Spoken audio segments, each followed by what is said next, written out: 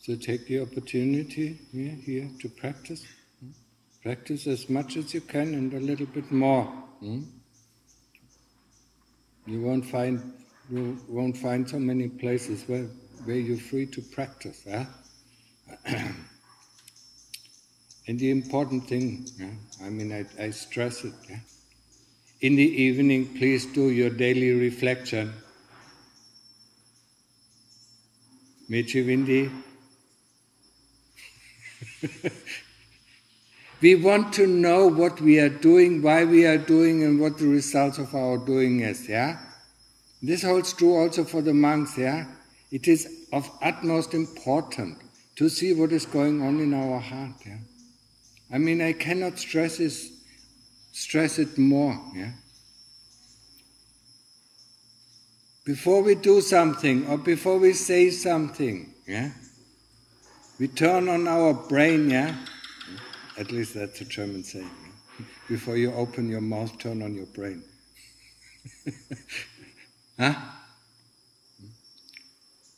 Vor dem Aufmachen des Mundes das Gehirn einschalten. Because we don't do that. We just react, We react to a situation with words, or we react to a situation with deeds. And we should not, we have so much time, There is no stress. We have so much time so that we can do it. Before we do something, before we say something, we are aware of what we want to do or what we want to say, and what is the reason for us to do it, and what is the reason for us to say it. And then we look at the results of our words, of our deeds. This is the, what is it in English? I only know it in German. This is the A and O of our practice. How do you say? It's the start and the end of our practice. It is very important, because we don't know what is going on in our heart.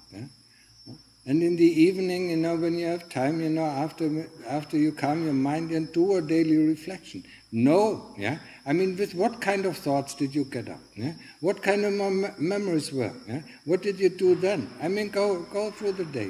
What did you do then? I got up, I washed my face. What was I thinking when I washed my face? And then what did I do then? I went to the sala. While I was walking to the sala, what did I do? What did I think? What kind of memories were up? When I sat down, when I was distributing the food for the mechis, or helping with the food distribution for the lay people, what did I think? What was going on in my mind? To recall it, to recollect it, to see, how our thoughts, how our memories, change our moods, or change our behavior. Because sometimes, it colors our vision.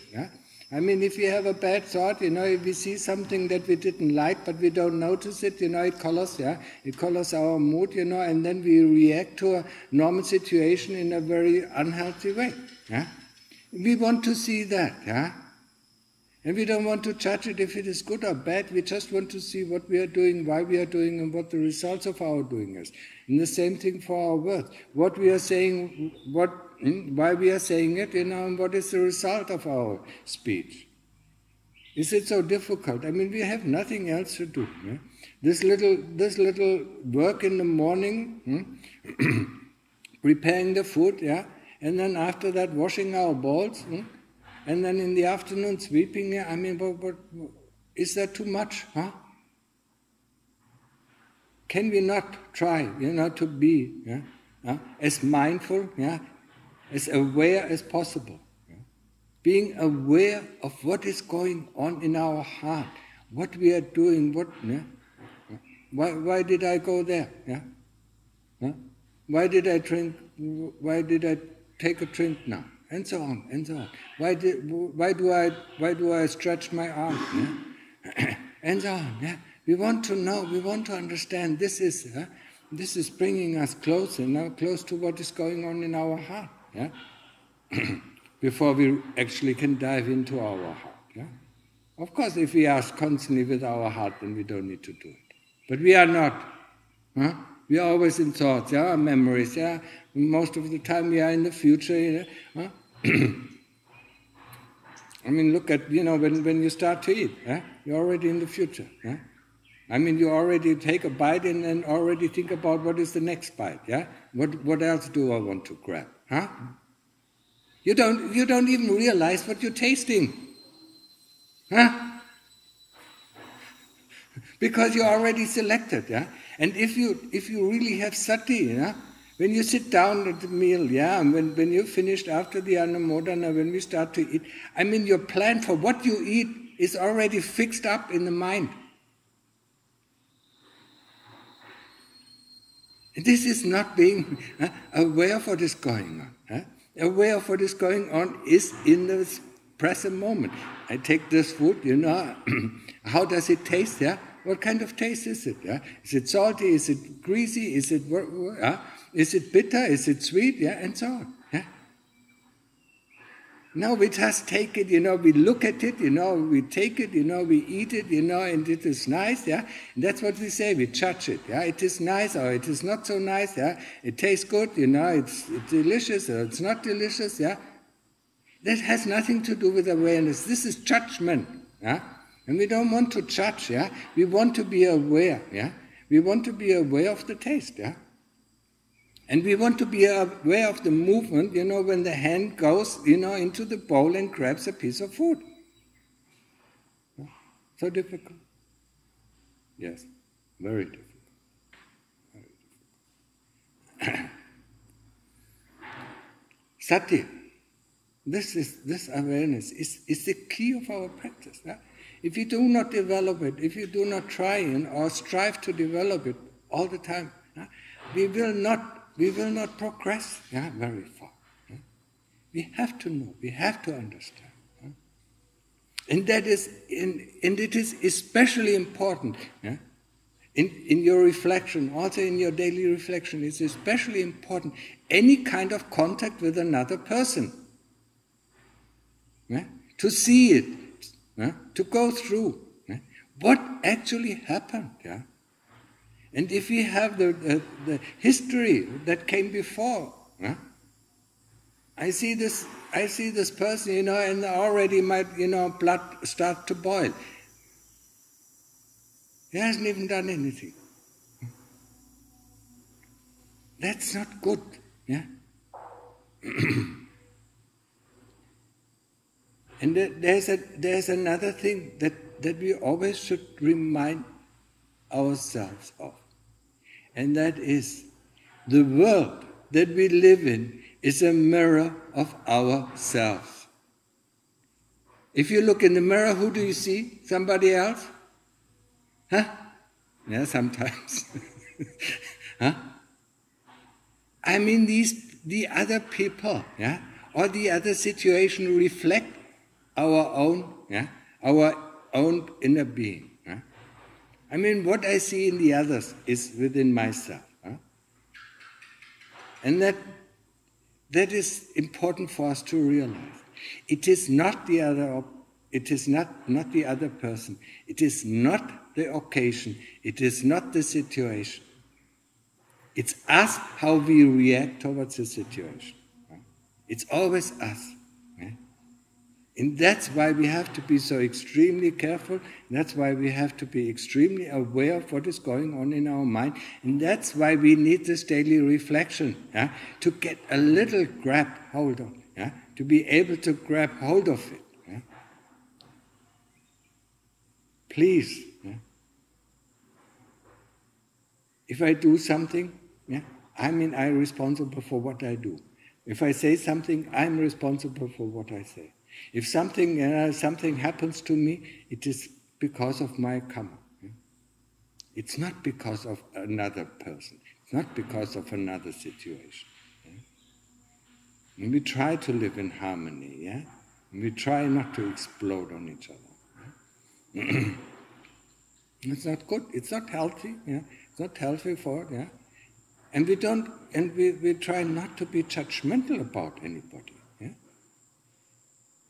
Every thought, every view that we have, every memory that we have, is coloring our perception. We don't see the other person as he is, because we have thoughts about him, or we have views about him, or we have memories about him, so we can't see him. Only what we see is our own memories, our own thoughts. Please remind yourself. The only person who really sees a person as he is a person who is free of thoughts and memories. A person who has sati. It's another way. You don't have to be an arahant to see a person as it is. But if you have sati, you see that person as he is. But it is pretty much impossible for us to do that. And that's why we have to train it. And that's why we have to use this daily reflection. Go through every step of the day as much as you can remember. You met this person, what was your reaction, what was your speech, or what was your doing? Then you met this situation, then you met that situation, what was your reaction, what was your... go through it. And even if it takes 2 hours, it is worthwhile. The kilesas want to work in the dark. They don't want to know. They just want to do and say and think. They don't want to know what is the result of their thinking or doing or speech. They just want to do. They are not interested in the result. But we should be interested. We should be really interested in what is happening. Why am I doing the things? I'm sorry. Damn it, what am I doing? Why am I doing it? To be aware all the time. And there is nothing, and we have so much time, all day long. We have so much time and so little things to do. So we can do it. Actually, this is the best opportunity for us to do it. And remind yourself, what I see, is a reflection of my inner self. And what I don't like in the others is within me. Also what I like in the other is within me. But we don't see it because we always look outside. We never look inside. What I see in the other person is within me. Even if it is not to the same degree.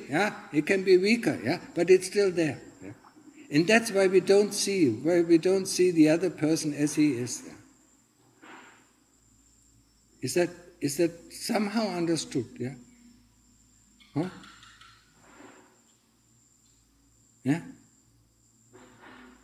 Please, this is helpful, to understand, what is going on in the heart. This is really helpful, And that, if we follow this principle, we live in total harmony,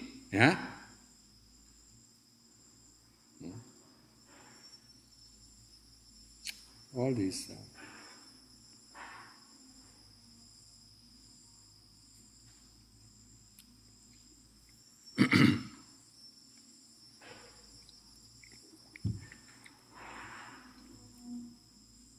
fighting.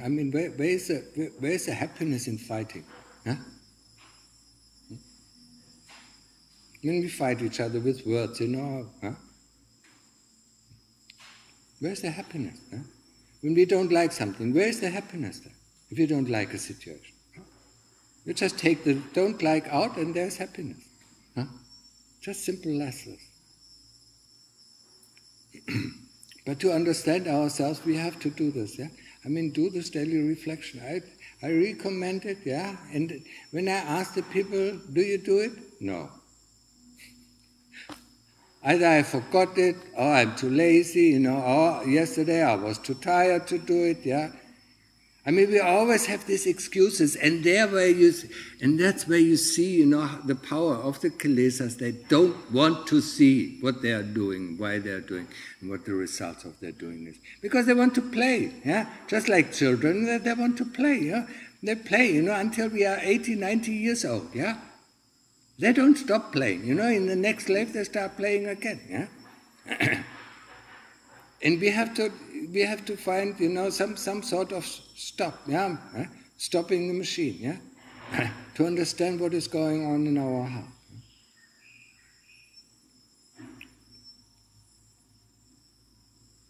Okay?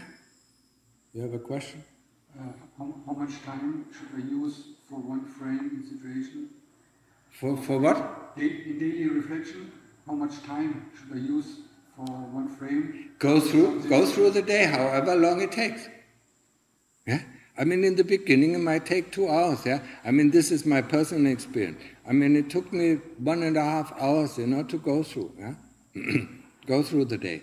But if you do that every day, I mean, in the end, after a year or 2 years, it takes you 5 minutes. And you see everything, I mean, you see clear, like a film, like a movie going on, yeah? You see everything, every thought, every memory, you can see it. We learn, it is also important for us to train this kind of memory, yeah? Maybe my sati is not strong enough.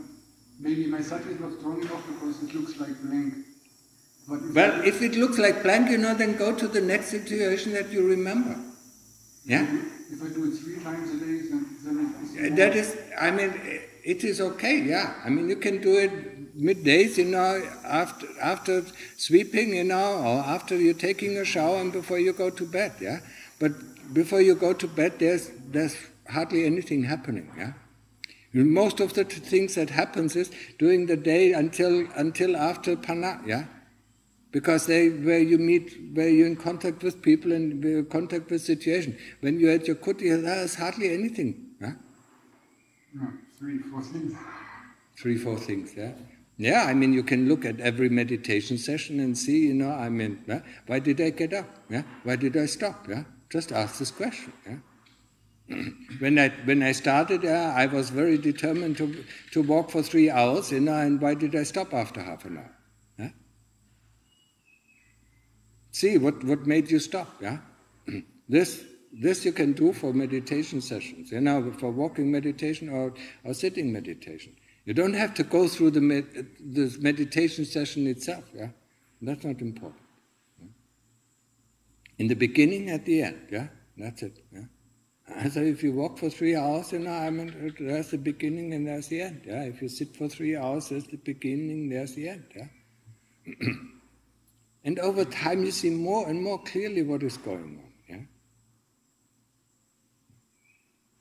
I mean, as I said, the important thing is, when we are in contact with situations, yeah, when we are at Pana, when we are sweeping, when we are in the morning, when we are on Bindabat, and so on, yeah, where we have contact with other people, yeah, because that's where a lot of emotions come up. And that's where we have to look very carefully, yeah, what is going on, yeah. How could you use the judgment during the reflection? Just say, yeah. Just call it judgment, and then go back. I mean, replace it with Buddha. Yeah. No, I'm doing the reflection. Yeah, yeah. I mean, when you see a judgment coming up, say judgment. Yeah, and then the next word is Buddha. Yeah. Don't even pay attention. Don't. Yeah.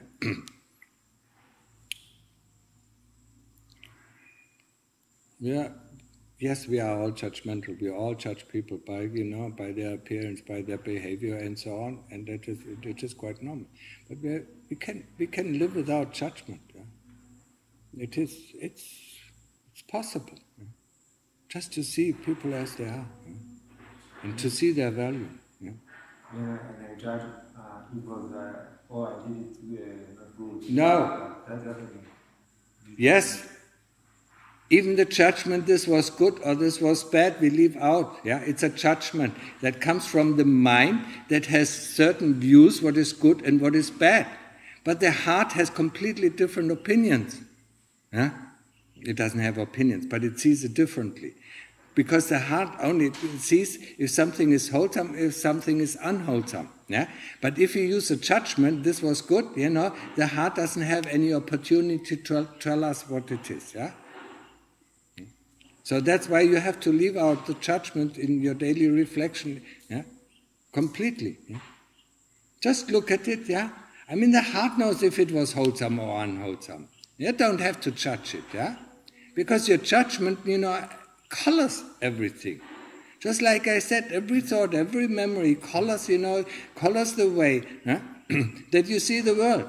I mean, remember, sometimes, when we fell in love, all our, we had like rose red glasses on, the whole was beautiful, People could say to us anything, and we would just smile, But when there was a dark day, we had dark glasses on, and then we were so sensitive to anything what people were saying. And that is our views, that is our thoughts and opinions, So these color, and if you have a colored glass, be it green glass or or red glass, or black glass, it colors us. We don't see the things as they really are. That's why we should be extremely careful. And we can't see people, if we think about them, if we are judgmental. And the same thing, and that's where we learn in the daily reflection, not to judge.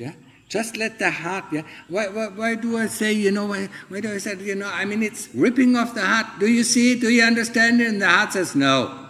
And then we look again. Do you see it? Do you understand it? And the heart says no, because we still have thoughts and memories about it.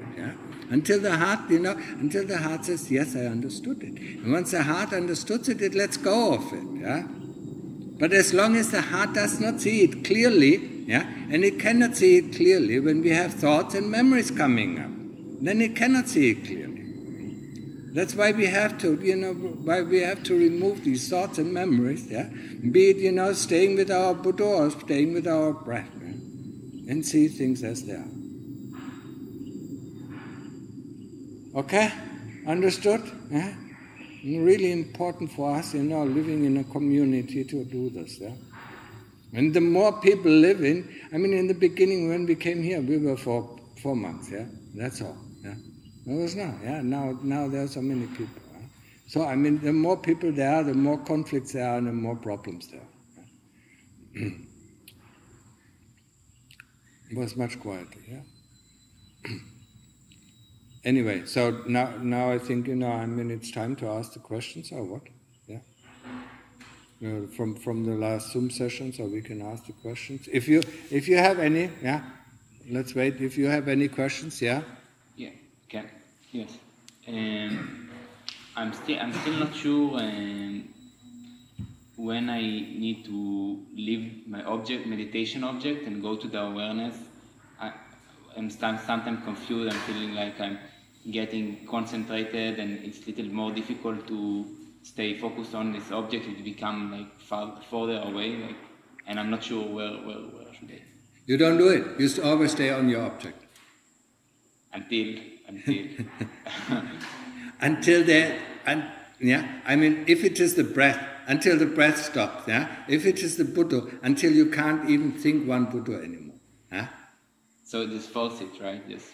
Yeah, it is just tiredness. We are tired of the Buddha, or of the repetition of Buddha, or we are tired of observing the breath. That's why we want to jump to the awareness. No, it's only, really when the breath stops, and it won't happen so easily, that the breath stops, or that you can't think the Buddha, The Buddha becomes clear and clear, What happens before is we get tired of it. And this is something that you have to realize with your awareness, that you're bored with the object, or that you're tired of the object, or that you're tired, the body feels tired, or this is tired, and so on, Or that you're frustrated, sometimes small frustration, this doesn't go anywhere, This always keeps us, from our object, No, we stick with the object as long as we can, And if you have a thought, I should jump, that's not, then you should stick to the object. It becomes very clear. Okay, other questions? Newcomers, David? How's your practice, Use the time wisely, You don't get so often the opportunity, Then later on you will go back into the world and you don't have the time to practice full-heartedly. And what you learn here, I mean, it is very valuable, also, when you go back home, yeah? What city were you from? Kuala Lumpur. Mm. Yeah, I mean, it's a big city and lots of things happening there. Yeah? It's different when you live in a small village. Yeah? So use the time wisely, yeah?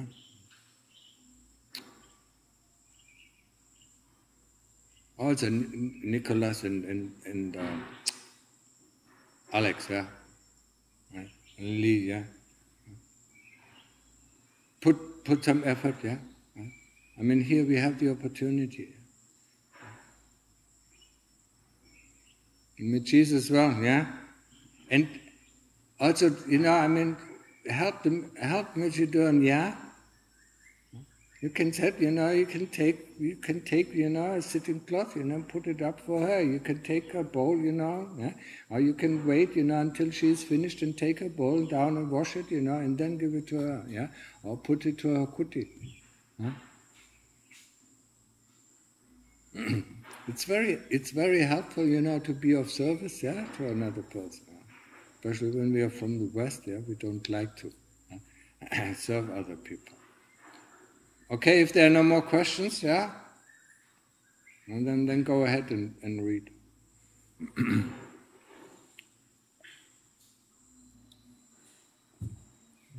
Dear Ajahn, when thoughts or memories arise, after a while it will go away when I focus on Buddha, but it does not work with music or sounds that come to my mind. Music and sounds keep playing in my mind. How do I get rid of the music and sounds? How can I overcome this? Thank you.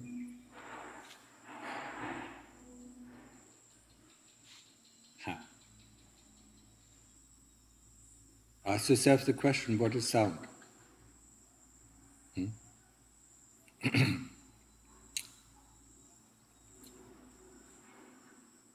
Sound is difficult, yeah? I mean, we can do, what we can do is to investigate sound, yeah? And just hear the sound, don't hear the music, just hear the sound. And what happens, when we listen to sound, it's the same thing as we eat, I mean, we instantly go up in our memories, we go up in thoughts, yeah? And that's why it's so difficult. Yeah? The only way is, to try to replace it with Buddha. Yeah? If your concentration is not good enough, I mean, you will be always distracted. Notice that you get distracted, and then go back to the Buddha. Yeah? And if the sound is too much, I mean, then look for a quieter room or go into the forest, yeah. But there you also have sound. You have the sound of birds, yeah. And sometimes, people, who walk by, have sound. You have sound of voices, yeah. It can be disturbing. It is more difficult, yeah. But we can manage with it, yeah. We can live with it, not paying any interest, yeah. Our interest goes out to the sound. The moment we notice, the interest goes out to the sound, and we pull the interest back and put it back on the Buddha. That's the only remedy I have here. Yeah. Or investigate the sound, I mean, for the sound as sound. Yeah.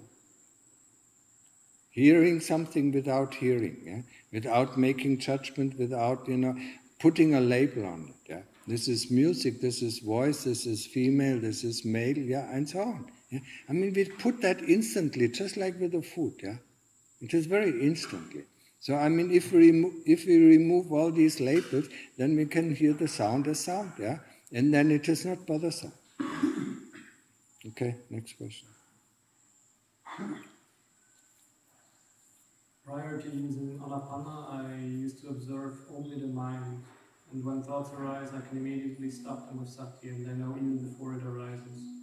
Then I noticed that the mind will converge into a single point in the chest area where all thoughts will arise there until they all eventually stop. When they stop, I lost all sense of the breath and body. Also, there is only this space-like emptiness that knows yet is all-pervasive.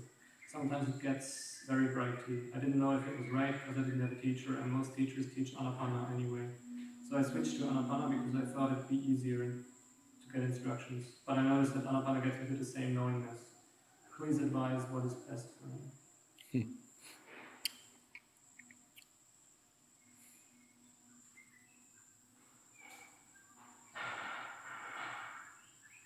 Stick with anapanasati, know that the breath goes in, know that the breath goes on, until the breath stops, yeah. I mean, if his sati is good, yeah, I mean, of course you know, yeah. I mean, the more developed your sati is, you know that there is an intention to think, yeah. The thought has not even been created. You know that there is intention to think, yeah? And then you can contact very easily, I don't want to think. Yeah? Sometimes you see, that you don't see the intention of thought, yeah? And you see the first beginning of the thought, yeah? And then you can stop it there. Yeah? But we have to go the reverse way. Yeah? We see a train of thoughts, 20 thoughts, yeah? Then we have to cut it down to 10 thoughts, then to 3 thoughts, then to 2 thoughts, then to 1 thought, yeah? Until we can catch it, and then we catch half a thought, then we catch a quarter of a thought, then we catch the beginning of the thought, and then we can catch the intention to think. Yeah? But what you should do, with anapanasati, I mean, stay with the breath until the breath stops, and only then jump to this knowingness. And before the breath stops, the sensation of the body goes away. If there is this white light, it just is it's not yet right, yeah? I mean, it's just a sign of concentration. If the white light that appears is very distractive, pull it into the heart and light up the heart, It is just like a flashlight. If the breath stops, yeah, and then jump to the knowingness. And when you jump to the knowingness, the only thing that you know is you went in, and the next thing is you went out. Yeah? And the only thing that you can remember about the situation is that you were awake. Yeah? That's all. Sometimes it is, most of the time it is quite dark, yeah? Because there is nothing there. Yeah? It's just the pure knowingness that does not know any objects. Yeah? So if you see objects, it is not the pure knowingness. Yeah?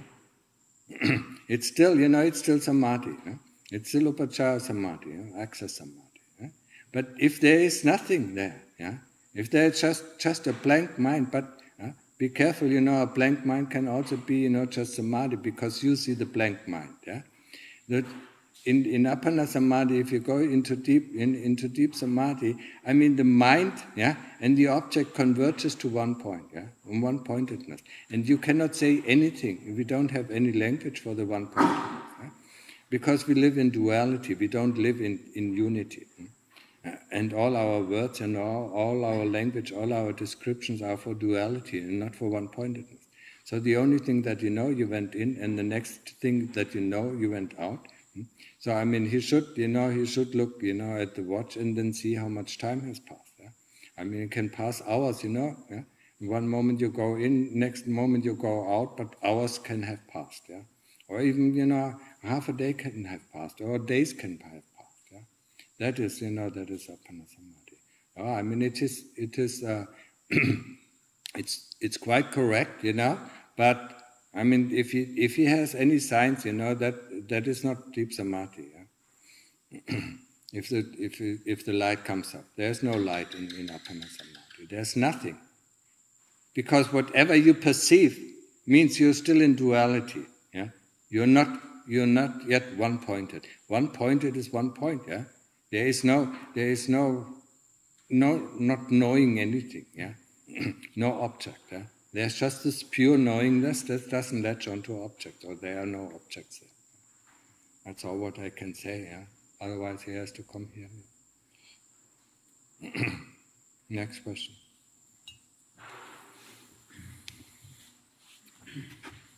My father wishes to be reborn in the heavenly realm to practice the Dhamma there until at least Sotapanna, because he deemed human life as too bothersome, while a Deva life is easier to practice. What does Tanajana think about it? Well, when he is a Deva, yeah, I mean it is possible for human beings to become Devas. When we are happy, we don't want to practice. So, a Deva normally has a very happy life. They have no intention to practice, yeah. And he should reflect upon, his father should reflect upon, I mean, if he's happy, he doesn't want to practice. And that happens to a lot of people in the worldly life. Yeah, I mean, the moment they are happy, they forget about the practice. When it gets difficult, their life gets difficult, then they start practicing again. And it's the same thing, it's the same thing, for devas, yeah. I mean, if you're born in a heavenly realm, where the food is pleasant, everything, what you see is pleasant, there's no unpleasantness. I mean, why should you practice, yeah? And it is very difficult as a Sotapanna. I mean, the Lord Buddha said about the human life, it is perfect for finding the way out. Yeah? It is the jumping board, yeah. I mean, there you can jump out. Or when you look at the description that I normally give, the hamster wheel, it's there where you can open the door, because you see dukkha and sukha at the same time. Yeah? If the sukha, if the happiness, surpasses the dukkha, I mean, you will not be able to see it. If the dukkha surpasses, you will not be able to practice. If the dukkha surpasses the happiness, you will not be able to practice. Yeah. So for us, who see it both in accord, we see the dukkha and the sukha, then we can practice. Yeah? Then it is a perfect opportunity for us to practice, because we have to see these both. We have to see both dukkha and sukha before we actually, can understand. Yeah? I mean, we want to get rid of dukkha. Yeah. I mean, if you have no dukkha, you don't want to get rid of dukkha. Yeah. And so the fourth noble truth is pretty meaningless for you. Yeah. The path that leads to the end of dukkha. Yeah. If you don't have dukkha, you don't go the path that leads to the end of dukkha, because you don't know what dukkha is. Yeah. That's all what I can say. Of course, there are always exceptions to the rules, yeah, but it is difficult. Yeah. Okay, next question. From the same person, a follow-up question: is it even possible to practice asubha with a deva body, which is beautiful and probably has no organs? I doubt it. I mean, what did the Lord Buddha? Lord Buddha taught the devas. He didn't taught them asubha practice. Yeah, I mean, he taught them. The element dhatu practice. Yeah, I don't know too much about that. So. But it is possible, it is possible, yeah, for people, I mean, especially devas who have much more sati than we have, or much more awareness than we have. I mean, to do the dhatu, the element practice, because even their body is made out of 4 elements: water element, fire element, earth element, and air element, yeah. So they can, take it apart, I mean, and see, it's nothing, everything. I mean, even our thoughts are made of these 4 elements. Memories, consciousness is made out of these elements. So if somebody has this amount of sati, but if he didn't practice here in this life before, then it is very difficult. Yeah. But it's not impossible. Yeah. Nothing is impossible. But I think he just say, there's too much dukkha here in this worldly life. Let's go to the Deva realm and practice there. And then he won't practice that. Yeah. Okay, next question. According to Buddhism, how does one stay filial or respectful to one's parents once they're older?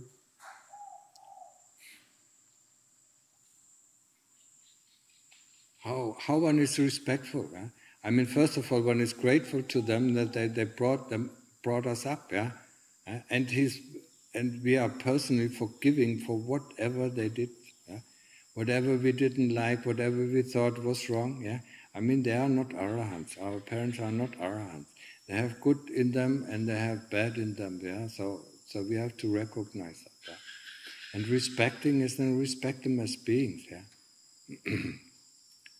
And especially if they are old, we are helping them, yeah? Helping them going shopping out, or driving them out, take them on a nice tour, whatever they want, or cook some food for them and clean their house and so on and so on. There are so many things that we can do for our parents, yeah? Respecting them as a being, yeah. I mean, being grateful for what they've did to us, and knowing that we can't even give it back to them, even if we work for the rest of our life, yeah. The only way that we can give it back to them is, by doing a lot of merit in our practice, Buddhist practice, and sharing the merit with them. Yeah? Yeah. So, do you have a question? No, you looked at me. Okay. Next question.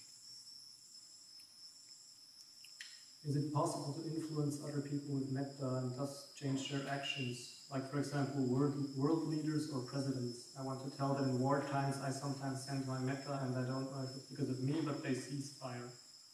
The ceasefire, that is imagination. Even the Lord Buddha couldn't. When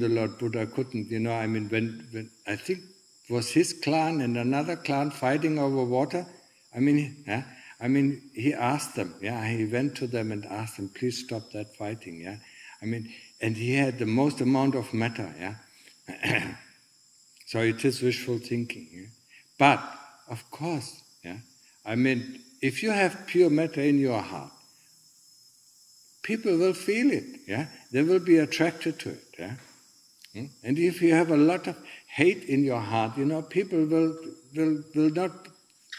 don't want to be close to you. All of us, maybe we can remember a time, when you go to a restaurant or when you went to a bar, and there were a few tables, there were only 2 tables, free where you could sit down. On one table there was a person who was completely happy, and and at peace with himself, and at the other table there was people sitting and fighting. Which table would you choose? Certainly not the table where the people are fighting, but you went to the table, where this person, was at peace and was at ease. And that's the same thing. Yes, of course, if we have metta, people are going to be attracted towards us. They feel it.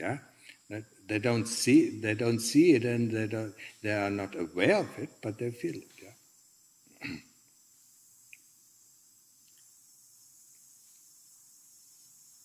So, next.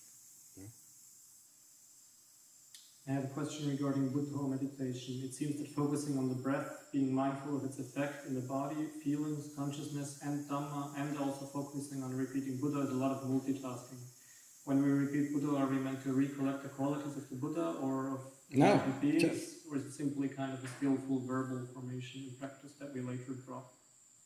It is with Anapanasati, we are only aware of the breath. We are going in, going out, is it breath? And we are aware of the quality of the breath, is it deep, is it shallow, is it fast, is it slow, is it rough, is it detailed, We are only concerned about one object. There is no multitasking in that, We might think in the beginning, to take, to recollect these qualities of the breath is multitasking. No, it is, getting. You can in the beginning you can even put some labels on it and say, but you have no sati at all.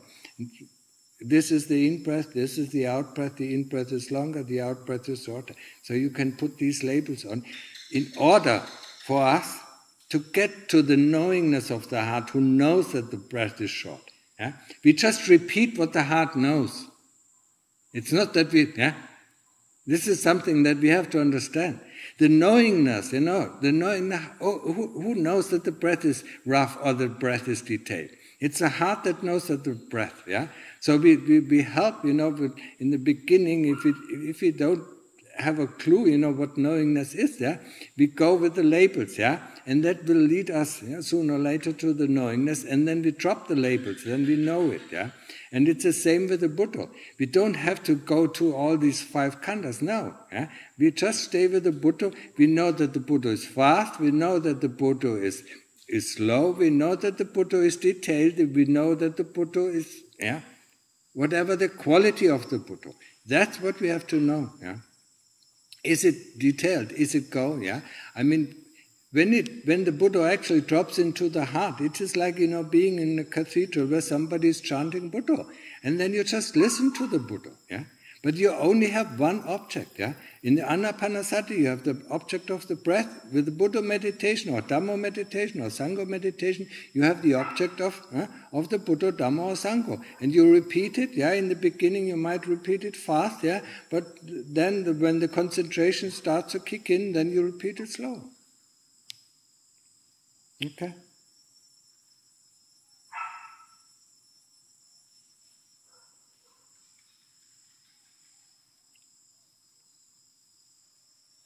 No? For somebody who has completely uprooted and destroyed greed and hate, does samadhi come really easily, since most of the hindrances are based on these roots defilements? Well, if somebody has complete, it depends on. I mean, really, it depends on.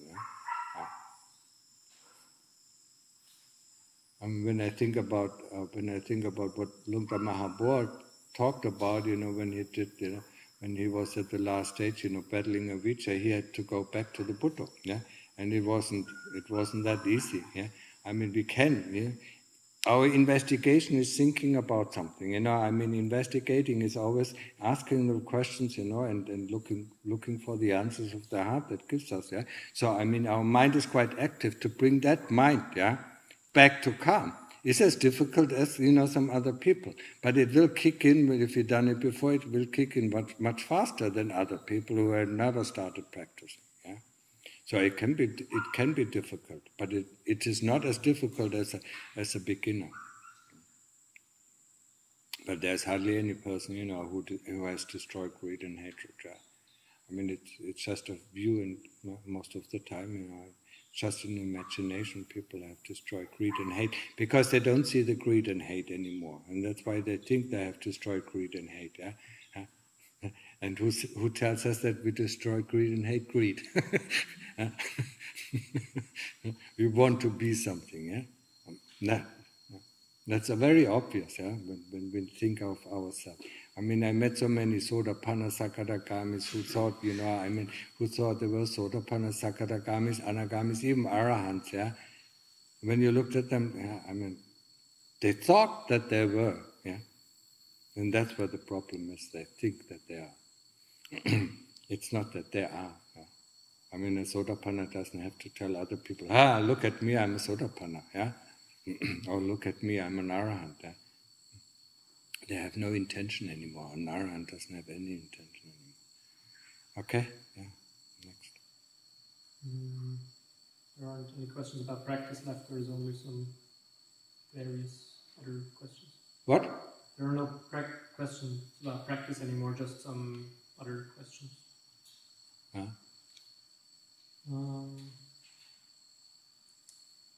If I have read in other religions and also in Buddhist books that devas write down in golden sheets are good actions. Is it true? I want to know your opinion. Thank you. Devas write down in golden? Are good actions on golden sheets. The only thing that I know about devas is they are attracted to people who have good actions. If they write it down on golden sheets, I have no idea. Why should they do that?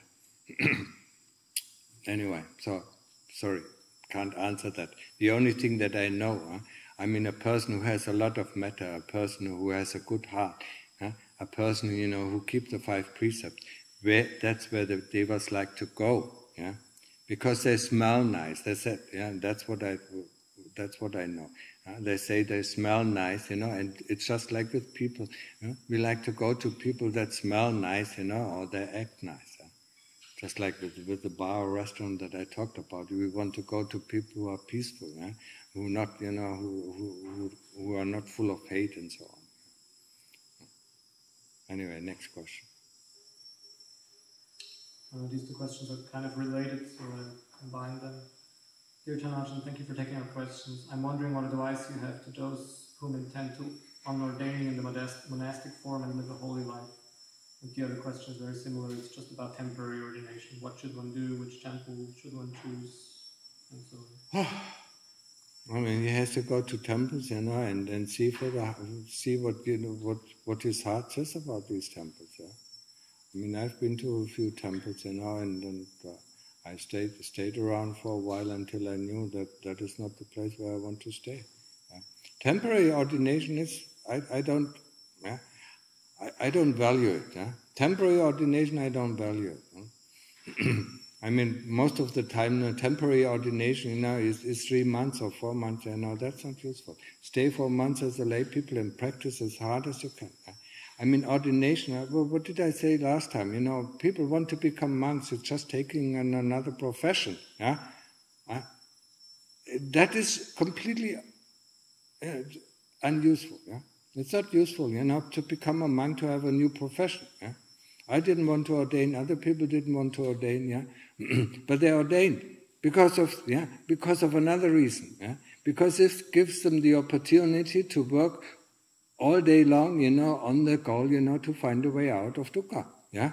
That's why we ordain. Yeah? We don't ordain to become monks, temporary monks, or long-term monks, or lifetime monks. Yeah? We ordain, because it gives us the opportunity to work as closely as possible, yeah, on the path that leads to the end of dukkha. That's why we want to ordain. We don't want to become monks. Yeah?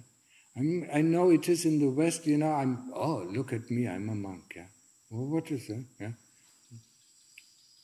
I don't want to say it, but we are so full of greed and so full of hate. The kilesas don't ordain when we become monks, or mechis. The kilesas are still there. Yeah, they even get stronger. Yeah,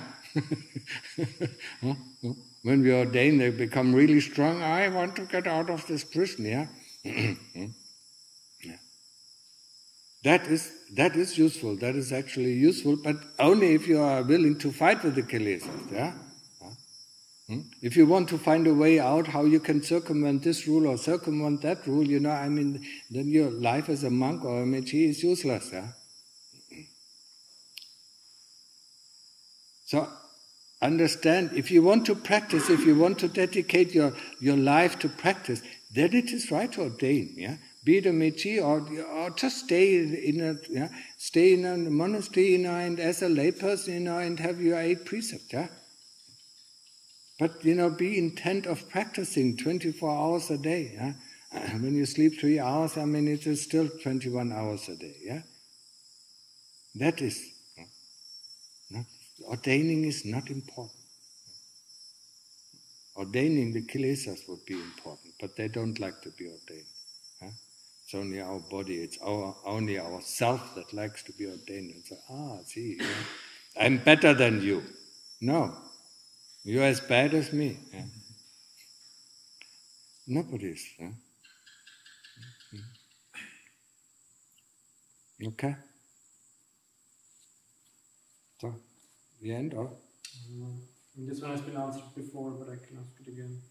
I'm having trouble with Anapana practice. There is tension on my forehead whenever I practice. I'm trying not to force and to be natural, but it's not working. If I strain myself to observe the whole length of the breath, beginning to the end, then I can, but I get tired soon. Asking for your advice. The advice is not to be interested in what is happening within the body when you do anapanasati. Just be interested, in the whole breath. And it is an interesting sign that he gets tired if he follows the whole breath. Because that's what the kilesas don't like, to have uninterrupted sati or uninterrupted awareness. Because when you have uninterrupted awareness of a whole breath, they have no place to go into. They don't have a place to go in between, yeah? And that's why they don't like it, and that's why they say, oh, it's so tiring. Yeah? No, it's not tiring. It's just the kilesas telling us it's tiring. But anything that happens in the realm, be it, yeah, it can be a sign that you force it too much, that you force your attention too much on the breath. I always advise people here, yeah, we have to learn how to observe. Yeah? And how do we learn it? If you don't know how to observe, we learn it by observing the animals here in the monastery. Yeah? We cannot control them, but we can observe them and know what they are doing. Can we not? Yeah? And that is how we should observe the breath. And then there will be no headache, there will be nothing else. And there will just be this soft observing power. When do we need force? When the mind goes out, when the mind goes out in thoughts, in memories, or in judgments, and whatever views, ideas, then we need force to pull it back and put it back on the breath. Once it is back on the breath, we observe. Yeah? When the mind goes out, then we need the force to pull it back. Yeah?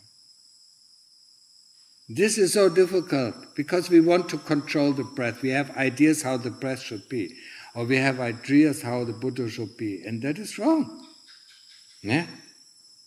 If you have an idea, you know how the horse should walk, it won't walk in the same way. Yeah? Or how the ants, behave. They don't behave what we think they should. Yeah? That's the way. And that is difficult, I admit it, it is difficult just to observe, yeah? Observing, and knowing what is going on with the object that we observe. That's the key. That's the key. Okay, finished? Yeah. If there are no more questions, it's already an hour. If there are no more questions then,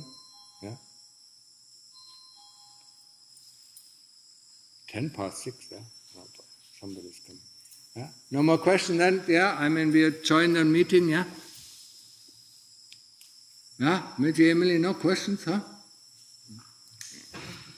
You don't practice hard enough. Put your effort, Perfect opportunity. It's a nice place as well,